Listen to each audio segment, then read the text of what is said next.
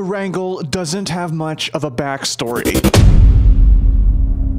It's a vaguely Soviet, post-apocalyptic, dystopian, abandoned hellhole full of guns and homes to loot. And you and 99 strangers are jumping off of a burning plane right into it. Your parachute will ensure the fall doesn't kill you, but once you're down there, it's you against the island. 99 strangers are on the hunt for you and each other. Every single one of them wants to be the last one standing. Every single one of them wants to win.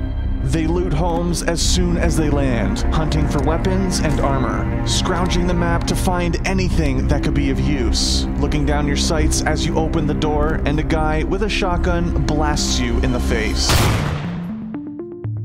People have always wanted a battle royale video game, but it never happened. First came the original teen deathmatch island battle royale. The Japanese book and movie told the story of 42 students dropped on a deserted island and forced to kill each other until only one was left.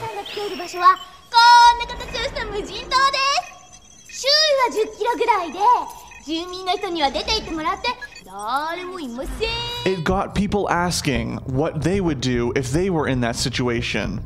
But the movie was not released in the West for years, leaving it an obscure cult classic. Then, years later, Hunger Games came around, and it reignited the fire. People wanted battle royale games, but no one was making them. But one person wanted it more than anybody else. Brendan PlayerUnknown Green. Brendan Green was not a game designer. He was an Irish photographer and web designer who followed the love of his life to Brazil. 2 years later, he was divorced and looking to get his life back on track. He made it back home to Ireland, and while living on welfare, Green discovered the games Arma and DayZ. For those who don't know, Arma is a hyper-realistic military shooter known for the scale of its combat, its attention to detail, and graphic fidelity. Also known for being the foundation for an incredible number of mods, many of which were spun off of into their own games. DayZ is one of the best-known Arma mods, which use the hyper-realistic combat mechanics to simulate a zombie apocalypse.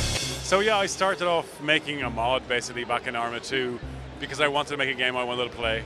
I saw games like the Survivor games, which were events for streamers, and I wanted to play that myself. So I decided to see if I could actually make one, and Arma 2 Battle Royale was born. The Battle Royale mod for Arma 2 was a departure from the tightly directed experiences offered by AAA games like Assassin's Creed. Green was not interested in those types of games. He wanted something looser, something grittier, something that gave you the freedom to show what you would do in a battle to the death.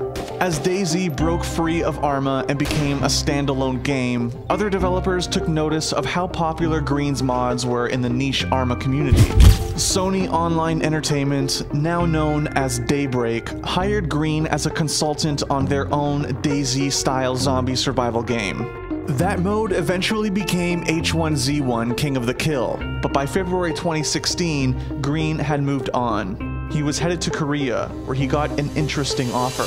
Chang-Han Kim, a Korean game designer working for Bluehole, wanted to make a battle royale game. He was inspired by DayZ, but when he researched the battle royale format more and more, he kept coming across Green. And less than 1 month later, he was Bluehole's creative director. Development moved fast.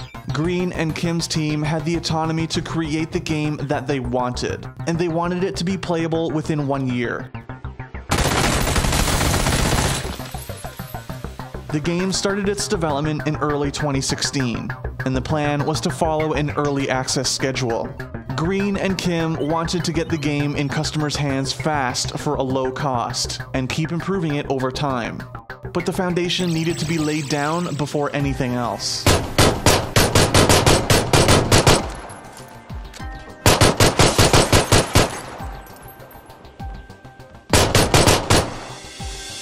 The team made a small game. One map, one mode, a handful of weapons were added after the launch, but from the day it was released on early access in March 2017 to today, Battlegrounds has been the same game. However, when it first came out, there wasn't quite anything like it. Sure, Green's mods were still out there, but mods are never quite as popular as standalone games. Battlegrounds was a breath of fresh air amidst the high-budget, lavishly produced shooters on the market. It was messy. It was tense.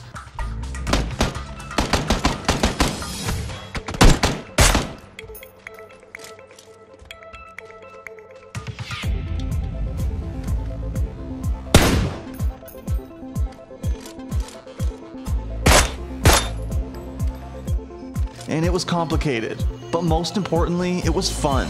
The island is the most important part too.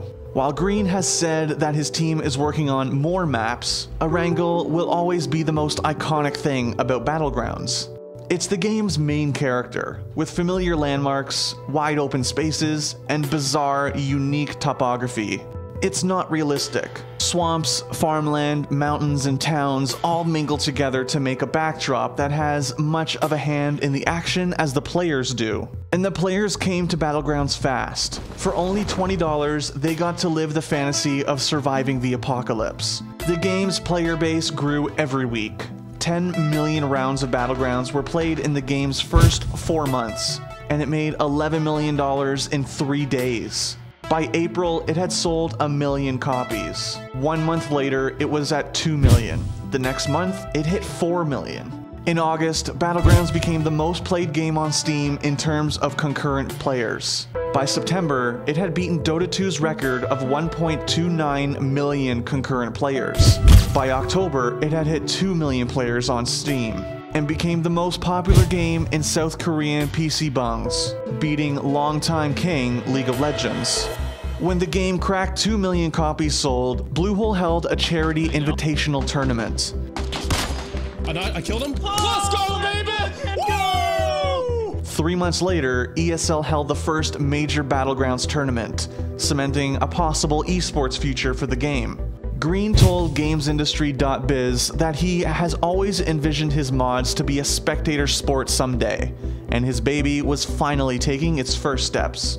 People still ask if Battlegrounds can be an esport. It has the audience and the player base. The only problem is the logistics. Gathering 100 people for a LAN tournament is not the easiest thing in the world, which might limit it to events like ESL 1s and DreamHacks. But esports is not the only place Battlegrounds is growing. The game is selling more and more copies by the day, and even bigger companies are taking notice. Tencent made a deal to publish the game in China. Facebook cut a streaming deal with Bluehole. Epic Games, who assisted in modifying the Unreal Engine for Battlegrounds, made a Battlegrounds-inspired play mode for their game Fortnite. And Microsoft touted a timed console-exclusive version of Battlegrounds for Xbox One at E3 2017.